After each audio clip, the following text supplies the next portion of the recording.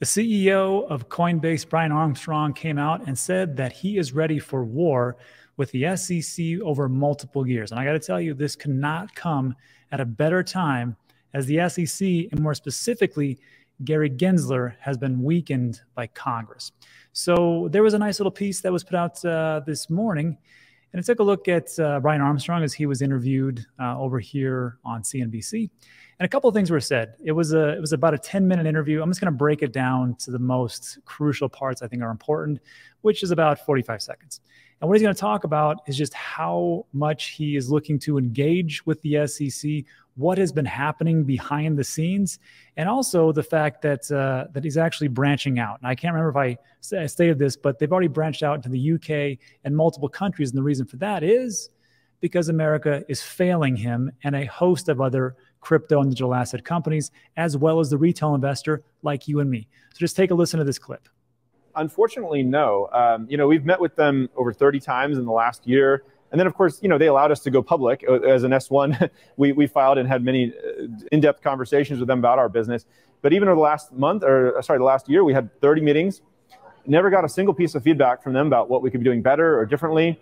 And then this Wells notice arrived. And so it's really unfortunate. I think we're going to have to actually end up going to court to get the clarity we need and create that case law.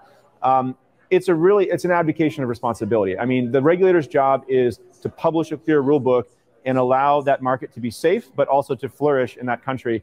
And I think they've completely abdicated responsibility. Investors are worried that this could turn out to be a years-long battle. We've seen with Ripple, for example, and the SEC. This is been going on for some time. Are you prepared for a battle with the SEC of this kind of length? Absolutely. I mean, Absolutely. And you see how calm he is? He's like, this is just a natural progression of business. And this is how I think we should all be. We know that there's going to be an uphill battle, but there's only so many things that we can change. So when Brian here talks about like, yes, we're ready for a multi-year battle and we need this for clarity to move forward, I have to agree with him. I've been talking about this quite a bit on Twitter and said, look, the SEC essentially are bullies. And the only way that you can deal with bullies is hit them in the mouth. Because if you don't do those things, they will keep coming at you and coming at you and coming at you. Now, nobody wants to take the fight to them, but this is how it is. This is the reality of the situation. And I have to commend Brian Armstrong for, one, recognizing what has to be done, and two, being so calm about it. So this is just the first part. And when I talk about this is like the perfect timing, it's because, and you've been seeing this quite a bit throughout the Twitterverse and YouTube videos, Gary Gensler is getting pounded by the Congress. He is getting questioned. He is flubbing up. He is making mistakes, and it's beautiful. I don't want to pile on to Gary Gensler. I do believe on some of the things that he says, he's actually right. There should not be commingling of funds. There should be a separation. It worked out pretty well with FTX and how they were able to run away with all our money. However, there are a lot of things that left to be desired. And the person that is questioning him, this is about 2 minutes or so. This is Warren Davidson. I love this guy. First of all, he's a former vet like me, Army Ranger, serving Ohio's 8th District in Congress. And I can break this down in two pieces. And they're very important and details matter. The first thing he's going to talk about is what are securities, why haven't you given guidance, which is what Brian Armstrong also talked about. And then also, we're going to see just how weakened Gary is going to become because of the things that Warren states. So just take a listen. Chairman Gensler, part of the SEC's mission is to protect investors. Does the SEC review pre-IPO documents? I think you said pre-IPO documents. You're supposed to, if you're going to take a company public, the staff of the SEC does review those to see that they're in compliance. Correct. Is Coinbase a publicly traded company? I'm sorry? Is Coinbase publicly traded? Yes. All right, so the SEC allowed pension funds and retail investors to invest in a company, Coinbase, that you apparently, from prior remarks, believe was engaging in illegal activity. All of their activities were laid out in their public filings in the S1 prior to the IPO. You did say that you believe Coinbase is selling unregistered securities, correct? Again, I'm not going to speak to anyone. No, but you said that they're selling unregistered securities. This is your public comments. I think, with all respect, I look forward to you finding that because I'm trying to be very careful. I'm not speaking we'll help about refresh any your one memory. company. In the Kim Kardashian settlement, the SEC stated that ETHEREUM Max is a security. She reached a settlement for promoting an unregistered security. The unregistered security is Ethereum Max. Before we get to the second part, which we take a look at weakness as far as what's going to happen with Gary, what I want to bring to the attention is what Warren was talking about, and when he talks about securities, and you let this kind of fly through because you allowed Coinbase to get registered as a publicly traded company. Coinbase went public on April 14, 2021. And when he talks about jogging the memory, that it really comes down to, there was a case not too long ago where there was an insider trading.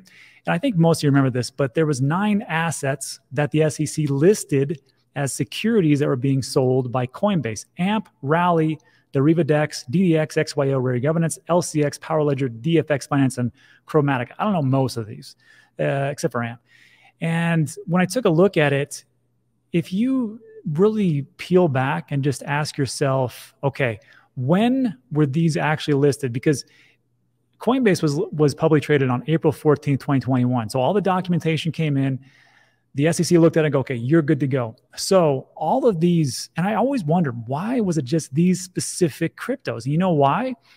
It's because these cryptos were listed after all of them, April 14th, 2021. So it would have looked really bad if Warren had come out and said, look, all these cryptos that you said are actual securities, you know, they were listed before when you were supposed to do due diligence and take a look as far as this IPO, but it was everything afterwards. So on that one, this is just that part. And when he talks about Ethereum Max was a project that was promoted by one of the Kardashians, and they actually shut them down, or they actually, when he talks about this, they went through Kim Kardashian, gave her a big fine, made it public. And as far as like Ethereum Max, you can't find that here in America. That I know of as far as what I've done my research on. Now, you're welcome to correct me in the comments. I don't think you can get Ethereum Max on any United States regulated exchanges. However, what Warren did start to talk to him about, I'm not going to play it, but he did ask him a really good question, which is, well, is XRP a security? And of course, Gary would come back and say, well, we're going through the proper litigation right now and we're suing Ripple. The thing about XRP is that that was listed on Coinbase on February 25th, 2019. This is ChatGPT. Had to cheat and use this information. So if this is on 2019 and Coinbase went public on 2021, that means that the SEC should have done their due diligence, and they did not do their due diligence, and they allowed a security to be listed, and that is on Gary Gensler. So on all those things that are going through, that's one knock, and there's many more to come. But I think it really does come down to what he says right here, and this is the crux of it, of why this is a perfect timing for Coinbase to belly up the bar and go, you want to fight? Let's fight. But Chairman Gensler, your record of failures to protect investors and abuses of power make it clear that we need to restructure the Securities and Exchange Commission. The failures are many, but let me cite some of the abuses. You average more than 2 rules proposals a month. You provide inappropriately short comment periods. You have unworkable and unlawful ESG disclosure mandates on the market. You have essentially a Hotel California rule for crypto where you can check in anytime you like, but you can never leave. You have endless discovery with no resolution and no clarity for the captives in the market. You have unworkable proposals for overhauling equity market structure, a de facto ban on crypto through proposed custody rule. You have high staff turnover, unhappy people leaving your office, and unhappy companies and capital leaving our country.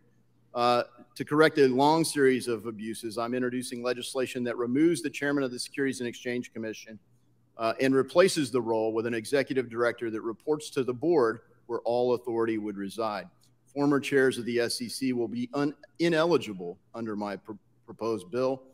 And this isn't just my take. It resonates across the political spectrum. The American people want democratic access to capital, retail investor participation. You can't just exclude retail investors from markets and claim it's for their own good. Our markets need to function and flourish, and I yield back. Excellent response. I got to tell you, Warren Davidson really did take it to Gary. And was it deserving? I think so. And really, if you want to sum up all the misgivings and the problems that Gary has had as far as how much he's protected. Just look at this meme. It pretty much sums it all up. This is all the things that Gary, Uncle Gensler, has protected you from, and this is the stuff that he hasn't. So just keep that in mind. And then to finish this up, I will just say a couple of things. First of all, I know people will say, well, Gary, he has an ulterior motive. You know, somebody's buying him off. And I got to tell you, when I think about it, I think to myself, well, who is this? The banks?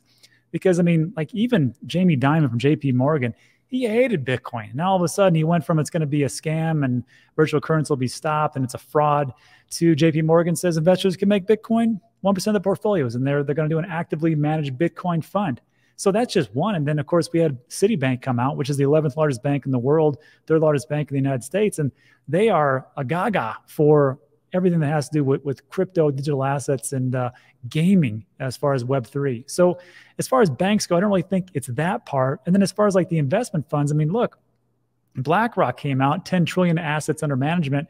Larry Fink says, look, the future is tokenization, and this is the next generation for the market. So they pretty much put the marching orders for a lot of the financial industries out there, and they're pretty much on board. So I just think to myself, well, it's not the banks, and it's not these investment institutions, and it's obviously not taking a look at the politicians because they are railing on Gary, not everybody. So who is it? Who's really pulling the strings? And the only thing I think I can come up with is just the current administration. And they've been very negative. Joe Biden administration about digital assets. And this is a pretty scandalous document that they put out. We've covered this extensively. I'm not going to go over it, but it wasn't good, we will say. But here's the good news. The good news is this, is that there's a next presidential election coming up here in the United States, specifically November 5th, 2024. When the election comes about in the United States, a couple months goes by, and the new president comes in January 20th, 2025. So that will be when the next president comes in, if Joe Biden loses. And I got to tell you, as far as approval ratings, Joe's hit some of the worst. And to take a look at the bottom dwellers of the bottom six, Harry Truman polled at 22% in 1952.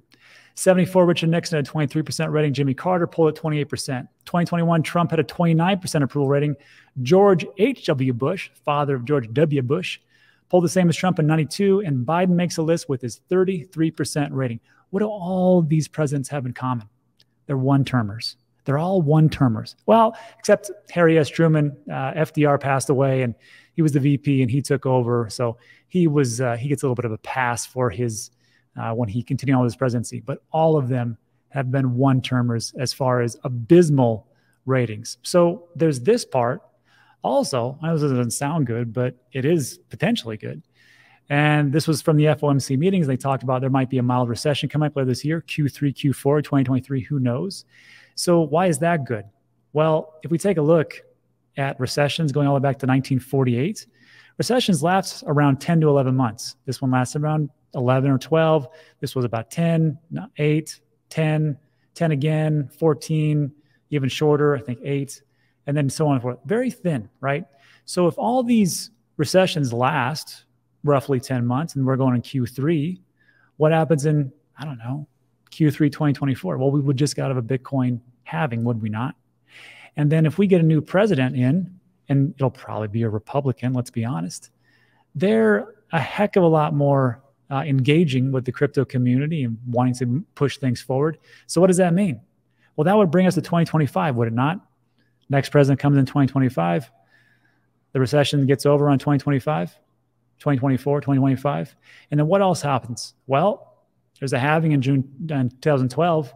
And every time there's after a halving, there's an all-time high. That happened in 2013. Dip and a reset, 2014 and 15.